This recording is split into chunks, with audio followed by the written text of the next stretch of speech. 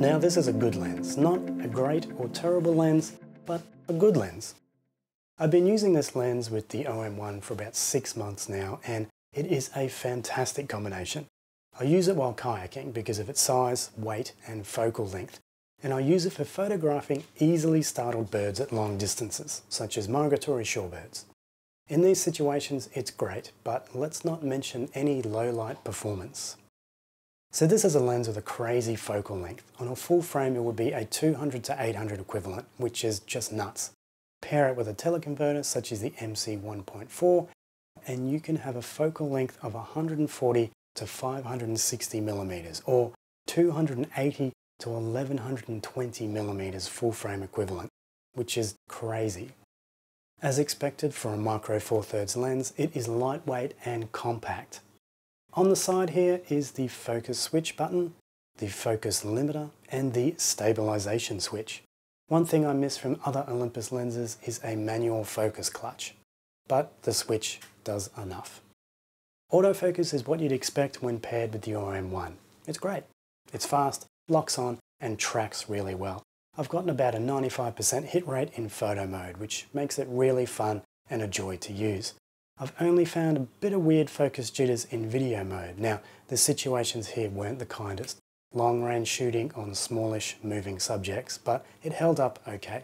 Probably a 70% hit rate here. This could be a camera setting and I'm not an OM-1 power user, so it could be user error. I haven't noticed any focus breathing and the focus snaps on very quickly and stays locked. Also, one good thing when pairing it with a teleconverter is it doesn't impact the autofocus speed at all. Well, I didn't notice any slowdown. It's still fast and tracked really well. For manual focusing, the focus ring is easy to turn and quite precise to use. This lens is best at 100 to 300 millimeters. After that, it tends to drop off a little bit, making images not that sharp. Still good, but there's a little change in the quality. I've been impressed with the sharpness at 100 to 300, but let's be honest, you don't get this lens to stay at 300mm, which makes being at 400mm a little bit of a disappointment. There's something about the images that come out of this lens that don't really wow me that much. I don't know what it is, if it's the colors or the sharpness. They're okay, but not as good as the Olympus 400 to 150 f2.8. I know it's comparing a pro lens to a non-pro lens, but it's a bit of a bummer. Overall, image quality doesn't seem to be affected with a teleconverter though. I only used the MC 1.4, but didn't notice any change with it on or off, which is pretty good. Now, this is a slow lens, which isn't that bad of a deal for a telephoto lens.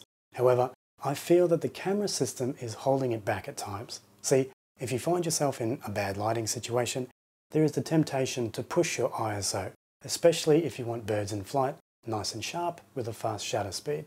Micro four thirds cameras just aren't that great in low light. Now, this isn't a bash on micro four thirds. I still use these cameras professionally in different situations, but they can hamper the things that you're trying to do. In perfect lighting, this lens is an absolute beast paired with the OM-1. And as I said, I use it while kayaking and love the results I can get. In great light. But when it's blue hour, well, it's a different story. The 100 to 400 is a tricky lens to use at times, but the versatility of its focal length, its minimal size and weight, and when paired with the OM-1's autofocus, sometimes feels like cheating, which definitely makes up for any downsides. It's small and effective, but it struggles in certain situations which only leads to heartbreak and swear words. If you were dedicated to shooting wildlife on micro four thirds, I'd suggest maybe giving the 300mm f4 a go. It's a pro lens, has a better image quality and would be better in low light. In a perfect world and a fat wallet, getting both lenses would soothe all your ruffled feathers.